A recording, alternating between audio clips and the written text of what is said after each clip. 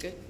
Okay. Hi, everybody. Tzahi and myself from Mellanox, and we'll be talking about high availability. How do you use Linux existing high availability mechanism to control traffic which is actually either totally or halfway offloaded from the kernel? So you want to use existing mechanism to influence traffic which does not pass through the kernel. And we'll use a few examples, one of physical switch, and one of RDMA traffic, and another one for SRIOV.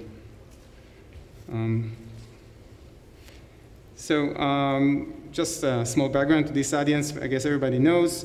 In the kernel, there's the bonding mechanism, which was, I'm sure it was in 2.4, maybe even before in 2.2 kernel. It's a legacy driver. And in kernel 3.3, Jiri, which is here, introduced the team driver. Hi.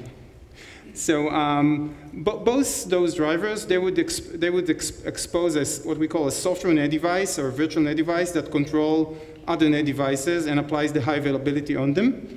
And in the kernel jargon, in the networking jargon, we call them upper devices, and the other devices are called lower devices. I personally also prefer it because it's more politically correct than master and slave. I don't want to use the word slave, which is not funny. Those drivers typically have different mode of operation, either only high availability or also load balancing, and of course the IEEE LACP lag is supported, and this is maybe the most general and interesting case. As I said, bonding is legacy and team is more is newer. The team driver is more modular and flexible. You can easily extend it. And also, the state machine is managed in user space, so there's a daemon and library, and but they're both used in the kernel. And also, the mechanism we'll talk today. The notifiers were recently also enhanced by Jiri, that you could use the framework we are showing today would work for both of them. It's not that you have to have to write your code to one of them.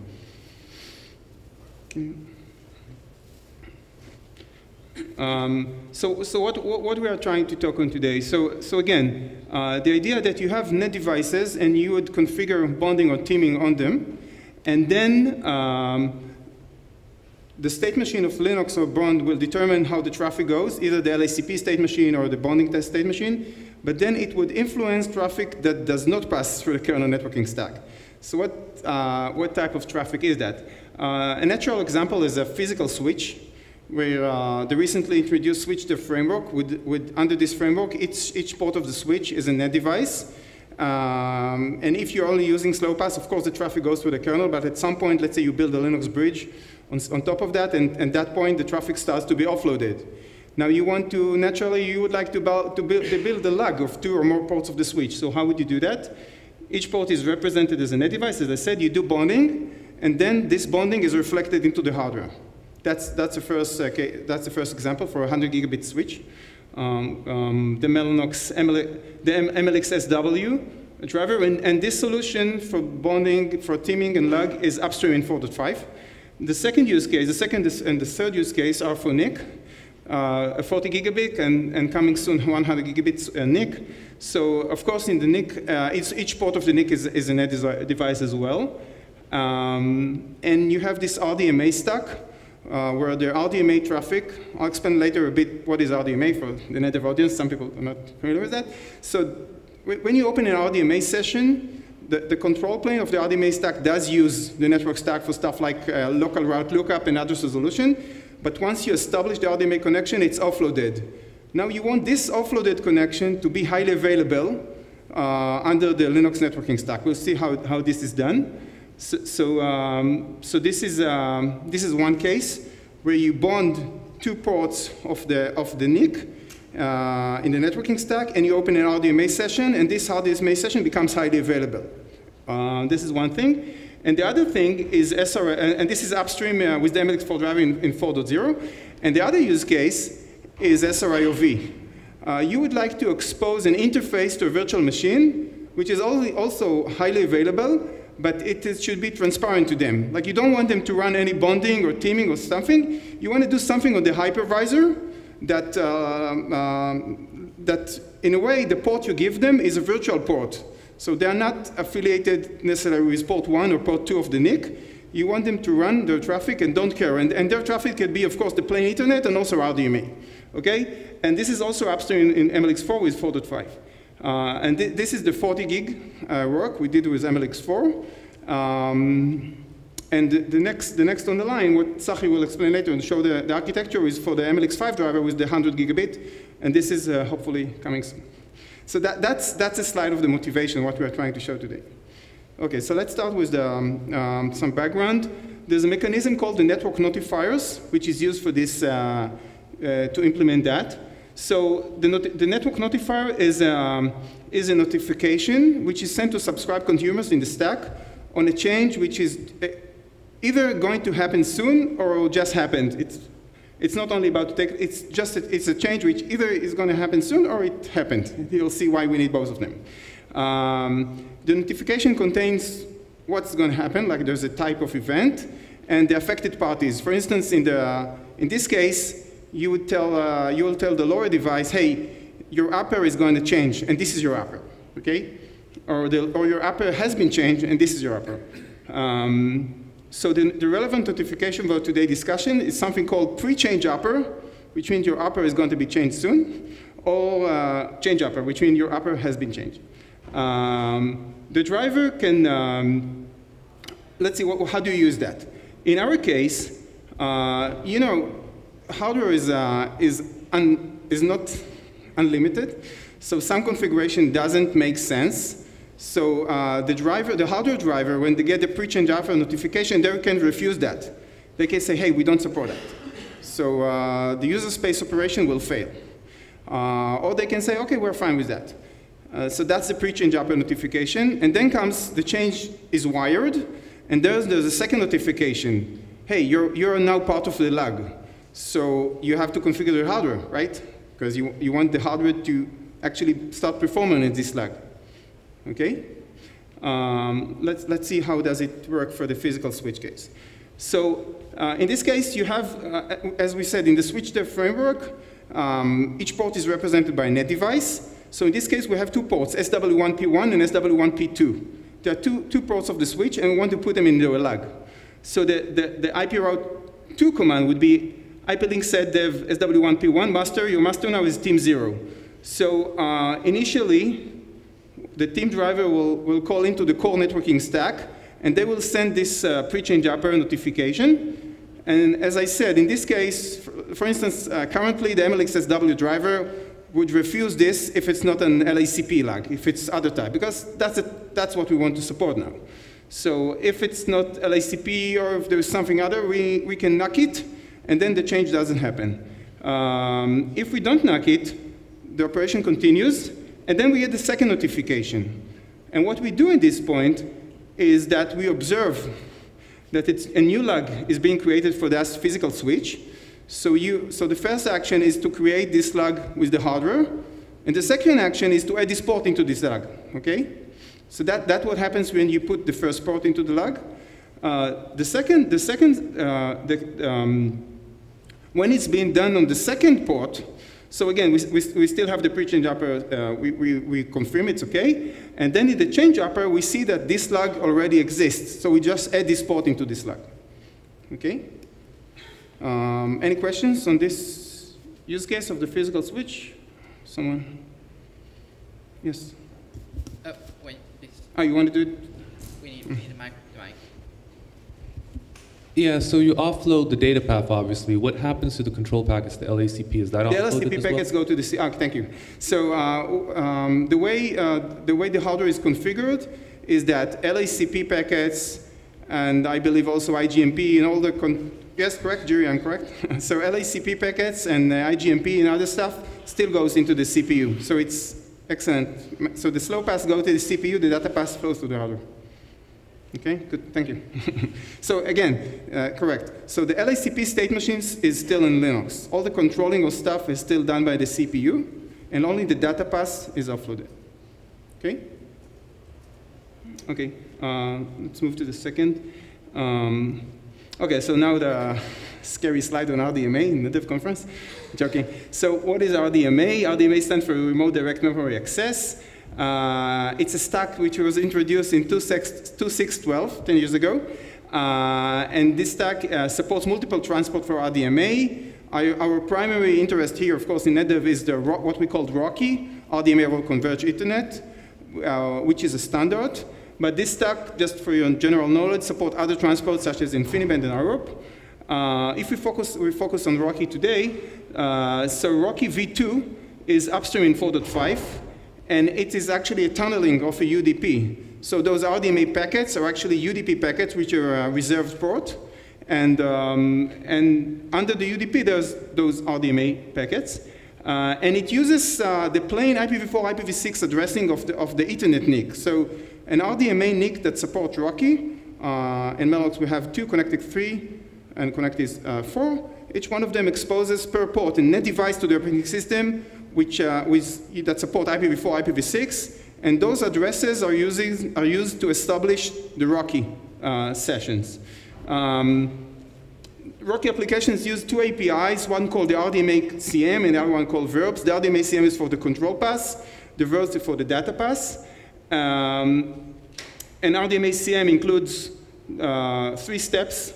One is address resolution, which is a local route lookup, and ARP or ND to resolve the address of the other side. Second step is called route resolution, which is only relevant for InfiniBand network, is determining the path within the InfiniBand subnet. And the third stage is the connection establishment, how to wire those RDMA connection between the 2 nodes, and then you can offload it. So the trick here is that the first step, the address resolution, is done by the network stack. And and we use IP addresses, and that's our injection point to have the network stack to control the RDMA stack. The verbs API, just for general knowledge, it supports primitives such as send, receive, and poll, and all this. And this is offloaded. Once you have the RDMA connection, you are already offloaded from the network stack. And it uses something called RDMA device, which is IB structure. And each RDMA device has association with the net device. So that's your crash course for RDMA. And another thing that in our case, in Mellanox, the RDMA kernel slow pass also used for wiring user space Ethernet traffic, such as DPDK. So plain Ethernet traffic that is offloaded to user space, their control paths also go through the kernel. Just a detail that we can influence our solution. Okay, so now I'll hand to Tzahi, who'll explain the model for the RDMA HA. Okay, thanks, so. I'll use this mic, I guess. Yes, so basically what we described in this slide is how we see the native model versus virtualization, which we'll see in next slide, how we basically expose bonding and how actually bonding is supported for RDMA device and user mode Ethernet, as all described in the previous slide. So basically we wanted to have a very basic use and feel for users. They can use the same tools, same use and feel as they do today with Linux bonding or teaming model. So configuration is the same. So basically, for ROCE, we have hardware-based transport objects. We call them QP, queued pair, and TIS, transport interface send. Those are objects for send transport. So basically, we've added to those hardware objects a property called port affinity. So basically, a user can, on creation time, specify which actual ports those objects should favor. So that's for the user mode Ethernet and RDMA bypass code, and for the actual RDMA devices themselves that are associated with ETH0 and ETH1. Those are the devices that were discussed also in the previous slide. We basically unregister them whenever we detect there's a bonding, whenever we detect that their parent devices, their Netdevs, are being enslaved to a bonding or teaming model. So we basically unregister them and register them. So we notify current users the configuration changed. You need to reestablish your resources. And whenever we bring them up, they are basically kind of stub devices that are used for port management, so they are not used for traffic. Similar to ETH0 and ETH1 that are being enslaved. They are mostly used for port management. And whenever we detect this enslavement and we see that it is associated with the same device, we basically instantiate a new RDMA device that is associated with the bonding, with the teaming model. So we now have a single Netdev that is represented towards the stack and has its own IP address, and we have similar use and feel for the RDMA device. Now, how basically hashing for the RDMA device is being done? So basically, this is a general implementation, and each vendor can choose its own peak, how to route the commands. Of course, this is an only control path. How to route those commands of creating the hardware object to the actual hardware. In our implementation, we typically use PF0 for routing those commands. Again, it's only a way to get into the hardware. The actual physical port that is being chosen is, as I described earlier, through the port affinity of the transport object attribute. Regarding link aggregation and LACP, so whenever Linux bonding is configured with LACP, it actually implements the LACP protocol in software in the bonding module, or we plan to also add support that LACP will be running in the hardware or firmware. Basically, it is required for many physical functions to single physical port mappings like flex10 and npar. But also in what we call multi-host environments, where a single NIC silicon can be used by multiple physical machines. I will touch this in the last slide as well. A few words about the hardware bond model. So basically, this is the actual logic in the hardware that implements the data path for send and receiving the RDMA traffic and the user mode Ethernet traffic from the right port. So basically, network traffic, like the IP stack traffic, TCP/IP traffic, is being sent from the physical port to the matching Netdev and up the stack. And for RDMA traffic, we basically choose the PF0 in our implementation, as I mentioned earlier. Now, in the next two slides, I will discuss how basically we want to expose RDMA bonding in the virtual case. The earlier slide was the native case. So we see two options, and we would like to support both of them. The first option is more for legacy and what users usually configure today. So in our plans to support SRIOV VMs and non-SRIOV VMs through this, as you see in this slide, is basically we have the Linux OCS bridge, which is the software representation for the hardware e-switch. So basically, we can see on the right that SRIOV VMs are connected through their matching virtual function. They have a representative net device in the OS stack. We have ETH0, which represents the uplink. All of these are associated with the Linux switch device, which is the architecture of the switch device. And these are connected or enslaved to the Linux bridge. Also, we have on the upper of the slide, we see the non-SRIOV VMs that are connected through the VTH to the Linux bridge. And we also can see the internal leg of the Linux bridge, which is connected to the actual hypervisor or the actual PF stack. This exposes the Netdev of usually BR0. It has its own IP for the hypervisor stack. And on top of that, we basically instantiate the RDMA device with the same mechanics I discussed in the earlier slide. So again, we have for bonding, for the Linux bridge, we have BR0 and the associated RDMA device for the native OS.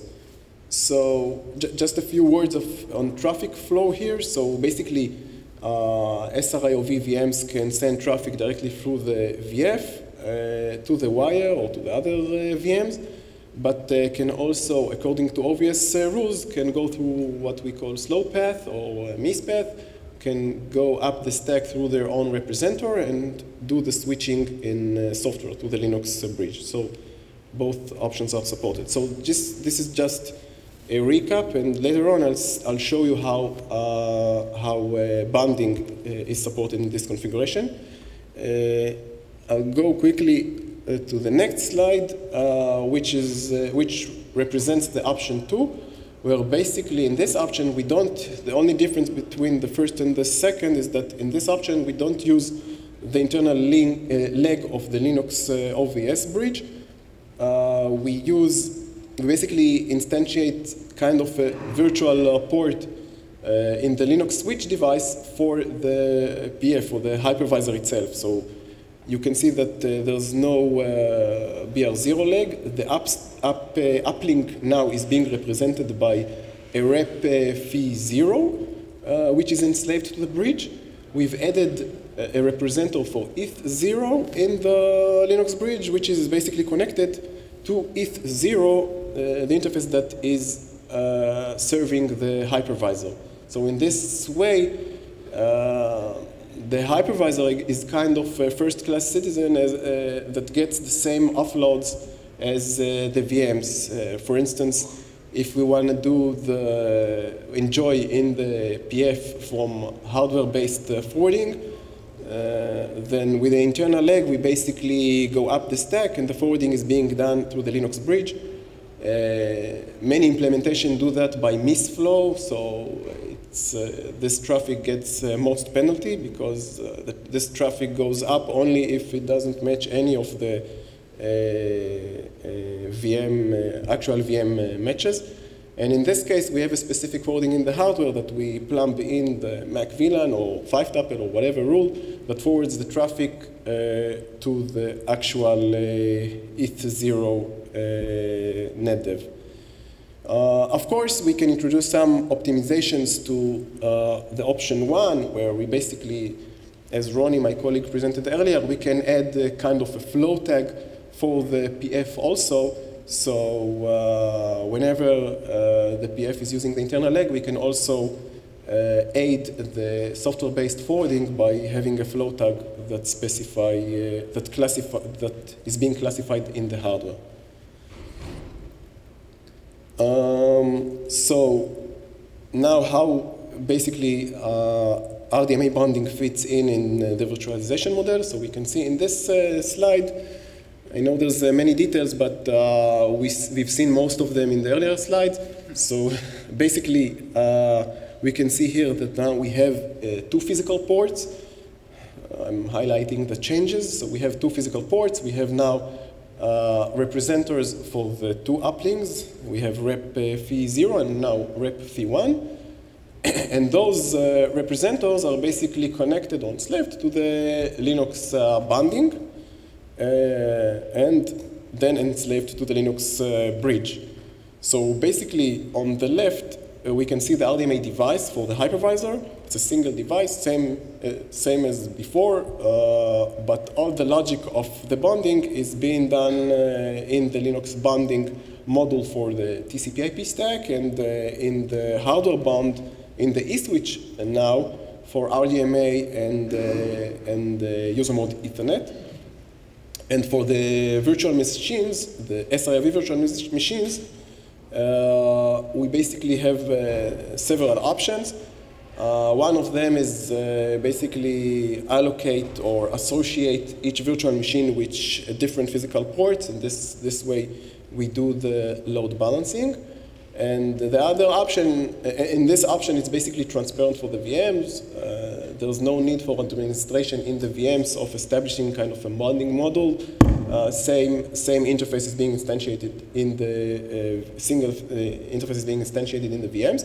But for users that want to control the hash or maybe are more used to the Linux bonding hash or the sophisticated or more extended capabilities of the teaming model of defining the hash, they can associate the two VFs to a VM, each VF from each VF from each PF, and then on top of that, build a bonding or teaming model and enslave those Netdevs in the VM itself.